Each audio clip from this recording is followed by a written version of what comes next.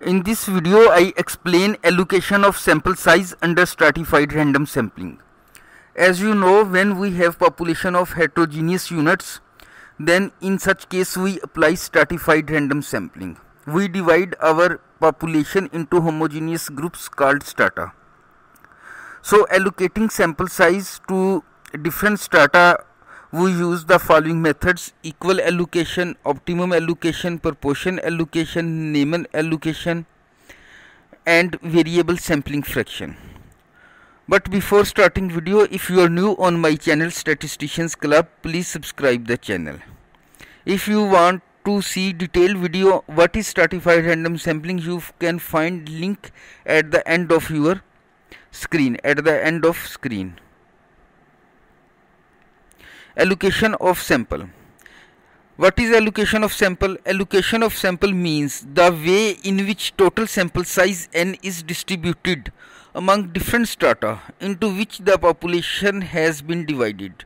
We start from population of heterogeneous units, so we divide this population into groups called strata, and allocation of sample to these strata is called allocating sample.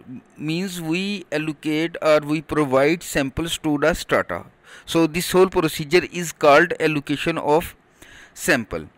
Types of allocation: 5 methods of allocation sample numbers under stratified random sampling are equal allocation, proportional allocation, optimum allocation, Neyman allocation, variable sampling fraction. Equal allocation. The allocation is called equal when equal number of sampling units is selected from each stratum. When we select equal number of units for each stratum, then such allocation is called equal allocation. As its name shows, equal allocation means equally distributed. So the total sample size n is distributed among equally k strata, and stratum sample size ni for equal allocation means the mathematical form of equal allocation is ni is equal to small n over k, where I varies 1 to k. K shows the number of strata and small n is the sample size. This is the simplest method of allocation. Proportional allocation. As its name, according to its name, the procedure depends upon its name. Proportion. So when the total sample size n is distributed among different strata with proportion to size of strata. So in proportional allocation, we allocate samples according to the size of strata, means proportion of size of strata. If one group is large in numbers, there is greater probability to select more sample size from such group. So such allocation is called proportional allocation. The mathematical form of proportional allocation is ni is equal to small n capital Ni over capital N, where I varies from 1 to n. Here small ni is the population size of ith stratum sample size, and capital N is the total size of the population. Capital N shows the size of population and small n is the population size of ith stratum. Advantages of proportional allocation. Proportional allocation does not require information either on stratum variance or on cost of sampling units in different strata. Optimum allocation. The total sample size n is allocated among different strata in such a way that for given cost of selecting the sample, the variance of estimated mean is x bar st. Here is some typing mistake, not ct means here is st. St is the abbreviation of stratified, that is variance of x bar st is minimized or minimize the cost of specified value of variance. Such procedure of stratification is referred to as optimum allocation. So in optimum allocation, we allocate sample to different strata in such a way that given cost of selecting the sample and the variance of the estimated mean xt is minimized, or we adopt to minimize other procedure minimize cost to specified variance.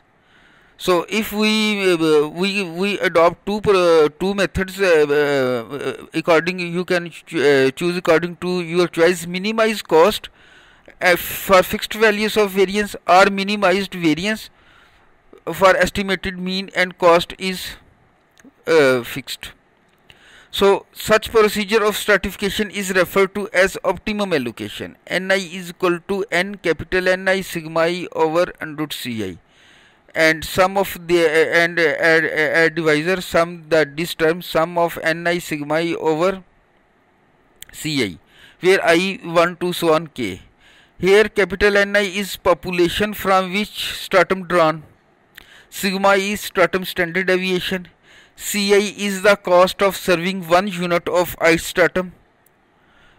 When stratum standard deviation is not available, we used Si, which is estimated from sample, or we may use proportional allocation. In such case, if stratum standard deviation is not available, so we have two choices: either we use Si sample standard deviation, or we may use proportional allocation instead of optimum allocation.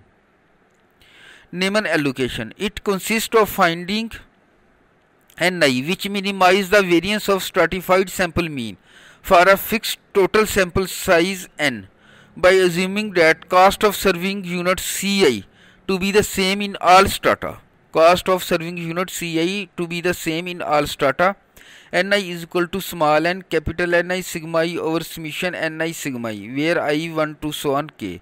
Neyman allocation becomes exactly the same as proportional allocation when stratum standard deviation is equal. When this stratum standard deviation is equal, it means it cut with this, and we remain the formula of proportional allocation. So Neyman allocation is exactly like the proportional allocation.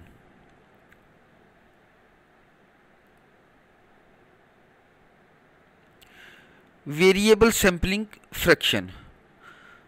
Suppose we stratified the population of town according to age and decide to take proportion from each age group. If observations from some age group are more variable, means people present in such age groups have much variation in their ages as compared to other groups, then it is desirable to take a greater proportion from those age groups to determine these age groups more accurately. So in this variable sampling fraction, we take more sample from such groups where variation is greater as compared to such groups where variation is low. For example, if one group has double variation to another group, so means its standard deviation is double than the standard deviation of other groups, so it is greater chances to select double number of sampling units as compared to single standard deviation groups. So stratified random sampling is the variable sampling fraction. If you want to see videos on what is stratified random sampling, what is simple random sampling, what is MCQs about sampling distribution and sampled population and target population, then click the link in front of your screen. Thanks for watching.